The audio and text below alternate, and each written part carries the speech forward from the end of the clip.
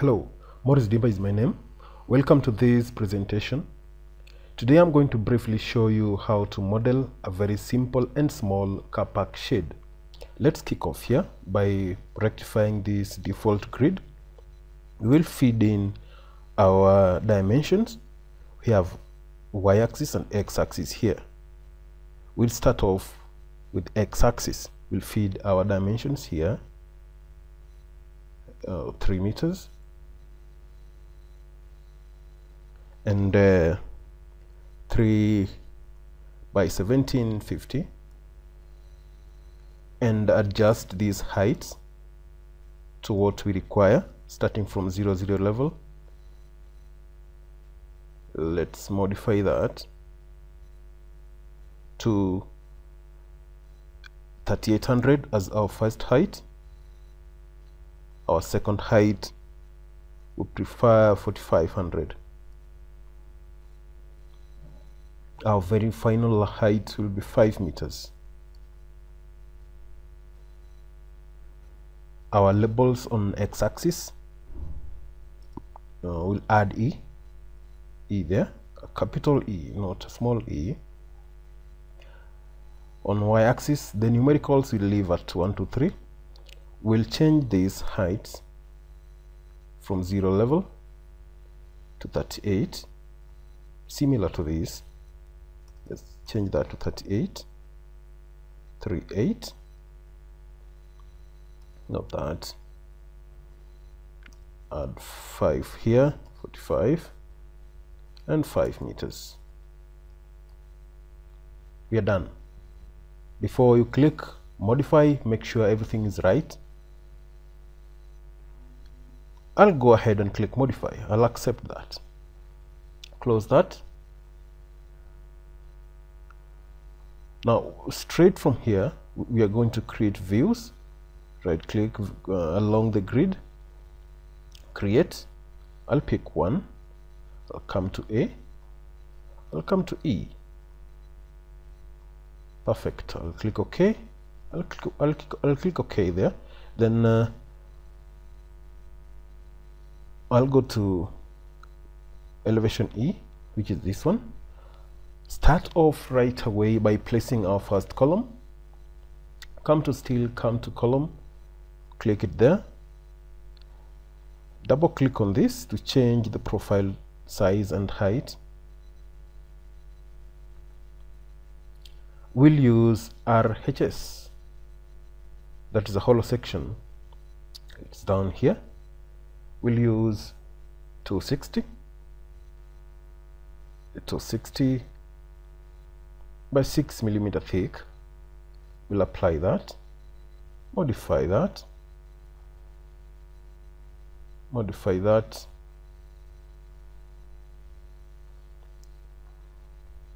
double click,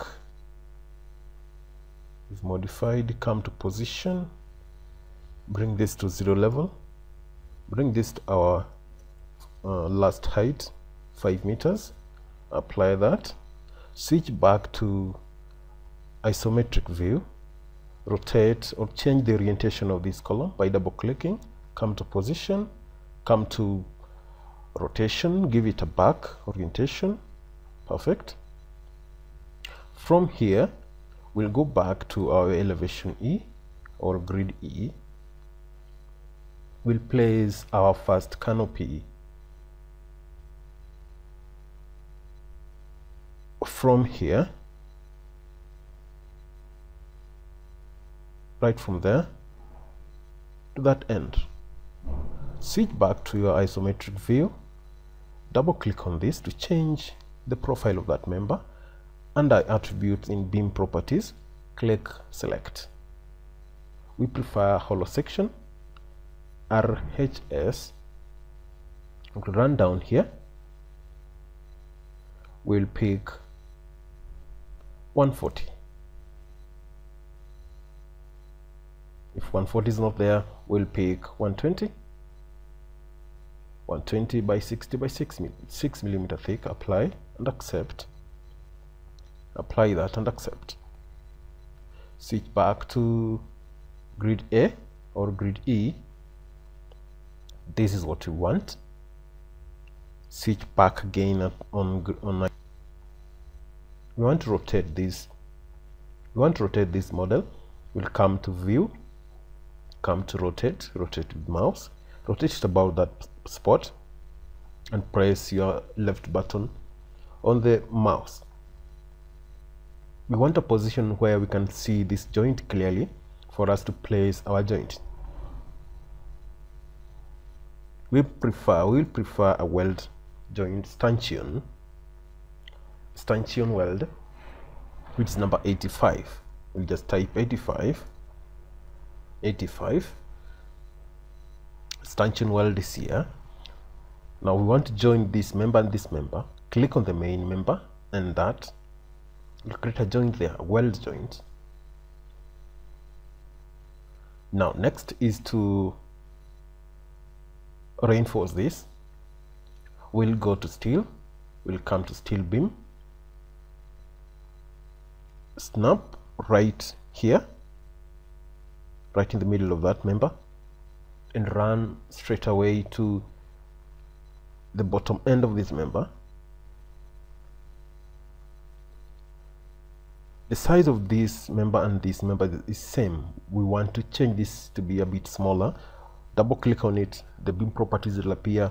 Come to attributes, under attributes come to profile, adjacent to profile, click that select box. This will appear. On this dialog box will be presented with the material properties and the material profiles and the size and whatever. Then under this we'll select the appropriate size of our preference. I prefer the 60 by 40 by 6 millimeter thick. Apply and accept that. Come here and do the same, apply and accept. But we want to connect this by weld, no bolt connection, because it is a hollow section. Accessing the inside of this will be another assignment that we'll not be able to achieve. Now we'll come to stanchion weld, click that and click that, welded properly. We'll come to this end, click this and click this, properly welded. Now next thing is to place the cap plate. Come here and type cap, click that cap, click on top of this beam and click right there. Cap has been created. Now even these holes or the hollow section, we want to block this for in case, just to block it for purposes of corrosion reduction. In case water accumulates inside, we'll need to block this. We block that. So we block that, so that we block the entry of water inside. So we know normally when water gets inside, it might accumulate and create corrosion inside, because we will be unable to create or to paint anti-rust paint inside. We will be only be able to make it on the exterior part. Now we close that, which is very important. We come down here to base plates. Just come here and type base plate under applications and component. Type base plate, simple base plate. That is a simple base plate that is 110, that's 1031. That's a simple base plate. Just click on the beam, click down there, right click, and we're done. Don't need to edit anything there. Click on the screen, left click on the screen, right click again and redraw. Now what we are going to do is to just copy everything here. Right click, click copy, pick it from that spot and just do like that, copy, snap on these columns. Left click on the green screen and redraw. Now the next thing we are going to do is to reorient our axis, because we want to place these purlins, but they're not actually the purlins, because the roofing will place a glass, a translucent glass on top of this. so there's no need of placing a galvanized sheet here. We'll come here straight, and before we do that, we come to view, we come to work plane, we reorient our work plane tool to take the slope of this canopy. Right click to interrupt, to disable that command. Now we'll come to steel, come to steel beam, click right at the corner here, right there, run to do the same, and snap, run and snap on the same spot on the other end. Perfect. Double click on this member because you want to reduce, we want to change the size of this steel member.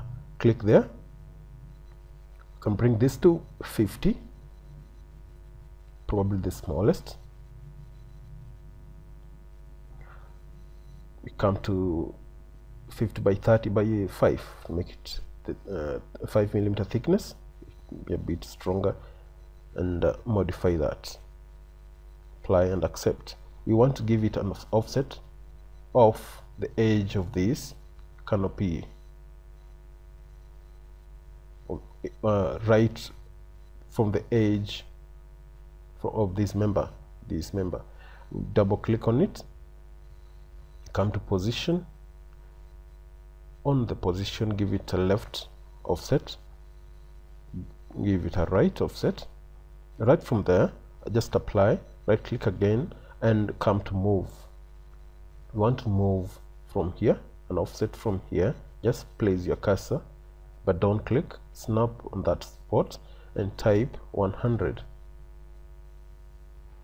Perfect. Now right click, come to copy, snap from the at this end, place it there. Just do the same to the rest. Apply, right click on the left click on the screen and right click and redraw that. The next thing we're going to do is to copy this along the canopy. Click this, click that, click that, right click, come to special copy, linear. We need 800 for these. Click copy, apply. Perfect. You are done. Next thing is to reinforce these 5 columns. What I'm going to do is to come to steel beam, click that, snap right there, and snap the middle of the next column. Snap there. But you see our column or our member still taking the slope of our canopy because our axis is still in the same spot. We will delete that and change the orientation of our axis. We'll come to view, come to work plane, and take back our axis back to the world position, world coordinates. Now we'll come to steel, beam, click that, snap here, snap right on the edge and in the middle of that column. Double click on this member to bring this beam properties dialog box. Under this, come to attributes, under attributes, on profile, adjacent to it, click select. This will bring this dialog box, and we want to change the size of our hollow section. Now we'll select a bit bigger size of hollow section. We'll pick 200 by 6 millimeter thick. Apply that, accept that, double click on this. We want to bring it or shift it to the middle. Come to position, highlight that to middle, modify and accept that. Now still not enough, we want to move this down slightly. Click right there, snap down here and type 1100. Enter that.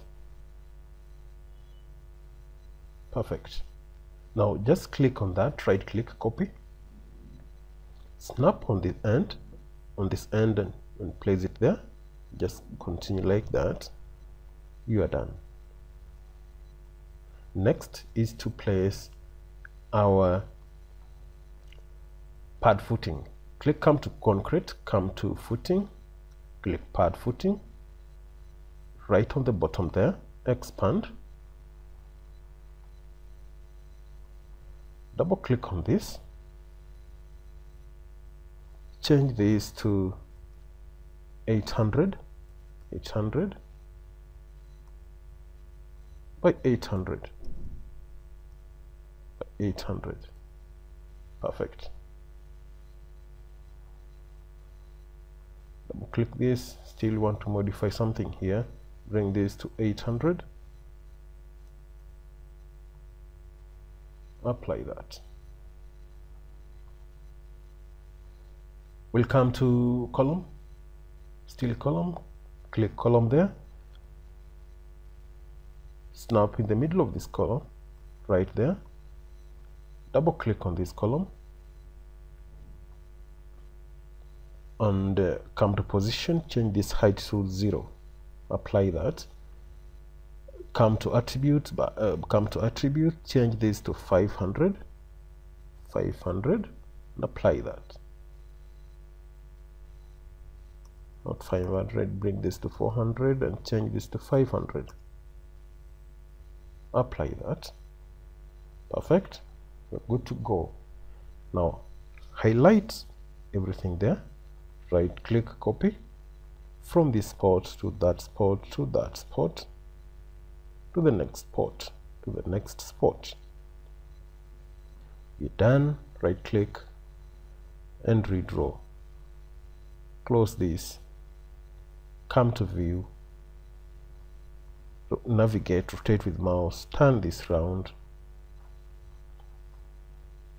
Perfect. Remember I told you the roof or the covering on top here will be glass, translucent. It's simple and enough for 4 cars. 1, 2, 3, 4. Thank you. My name is Maurice Dimba. Welcome and welcome to this channel, and I'll be grateful if you make some comments, and thanks a lot for watching this channel. Thank you. Let's meet on the next presentation. Bye.